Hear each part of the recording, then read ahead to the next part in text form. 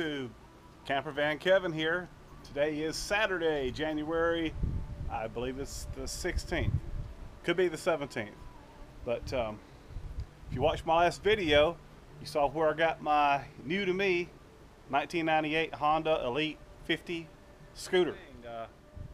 In that video, one of the reasons I got it was because I needed some transportation whenever I was parked at the campsite or boondocking or wherever I was at. I wouldn't have to break camp to go get a loaf of bread or a gallon of drinking water or whatever. And so the little 50cc scooter is working out real well. So today I'm working on mounting it inside my enclosed trailer. I'm doing laundry today, so I'm down to my last work shirt, so it's just gonna have to be good enough for the video. But I wanted to show you washing bedclothes and bed sheets and everything, just how much room I've got down here in the basement. Now if you notice, I've got this seal here that goes all the way around. There's supposed to be shocks here, but there's not, so I'm propping it up. That keeps all the fumes and everything from coming from the basement garage area out. Well, look how much, I just do have enough clearance there in front of the headlight. There she sits down in there. The mirrors and everything clear. It's already got the straps, tie down hooks in there. I'll show you from the bottom now. Also, I've been carrying this plastic dog kennel for Tucker and the babies whenever I'm parked. Excuse my mess over here.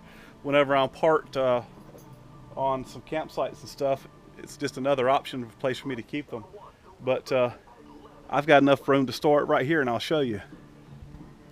These batteries here are my backup. There are 2 cell phone tower batteries that I keep charged. I have a solar suitcase that I charge them with. And then I run a 12-volt line up to an inverter to run my CPAP in case, for whatever reason, I have an electrical issue. I must sleep with a CPAP. I have no option. So it's just another backup system I have. So I've got these batteries, I've got the coach batteries, and if I have to, I'll run the ignition battery for my CPAP. So these always ride with me. I've run these for 6 nights, CPAP 8 hours, and still had charge left where they didn't go below 12.2 on the voltage. See, this still fits.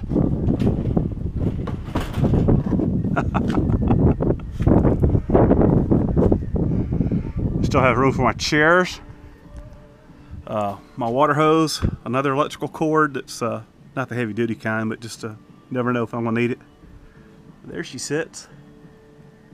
I had this old motorcycle stand that I used for my other bikes, and the mechanism got weak, and my bike actually, I come out one morning, it had fallen over, so I never used it again, and I was going to throw it away.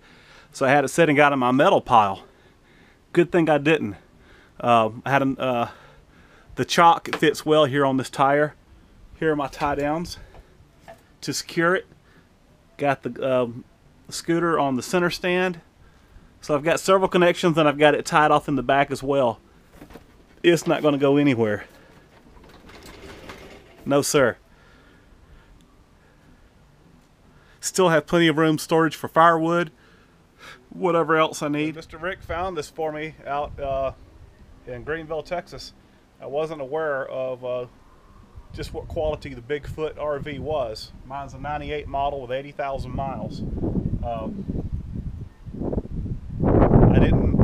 thought I knew RVs, but I didn't know anything about the Bigfoot, and this basement idea is fantastic.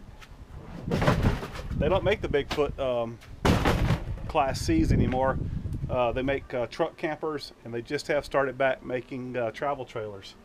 But look at this room, guys. The bike is so light that I didn't run any board or anything up. I just picked it up and set it in there, no issue. Look at the room left. Another great part about the Bigfoot that I found out was that the insulation value in the ceiling and walls is actually an R12. Then below the basement is another layer of R8. So I've got R8 in the very bottom, R12 in the walls and the ceiling. So very well insulated coach. My coach isn't perfect, but for the money I saved, gosh, what I gave for it is probably what the original owner paid in taxes for it. And what little things are wrong with it, I'm fixing it as I go. I'm very proud of it. It's very